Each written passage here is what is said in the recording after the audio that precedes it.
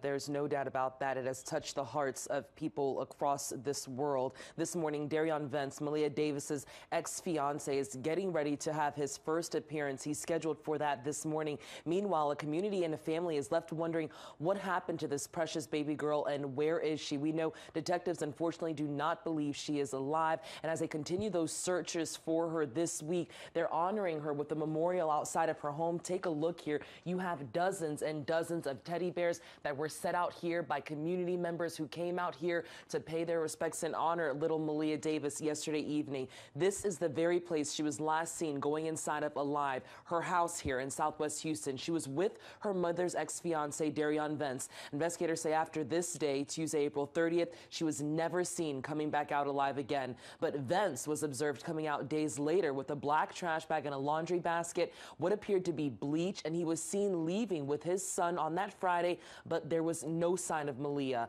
We learned blood evidence found in the apartment turned out to be Maleah's, and cadaver dogs sensed a body may have been in the trunk of the car Vence was driving. The community, they want answers. Neighbors at last night's memorial tell us that they're absolutely haunted by what has happened. I don't know if because everything is going on, that I dreamed her and she was asking me for help. So I don't know what to do. Yeah, just a very heartbreaking story since it's been developing late last week. Now we know that Vence is scheduled to appear at 9 a.m. He is currently being held on a $1 million bond. His defense could possibly ask for that bond to be reduced.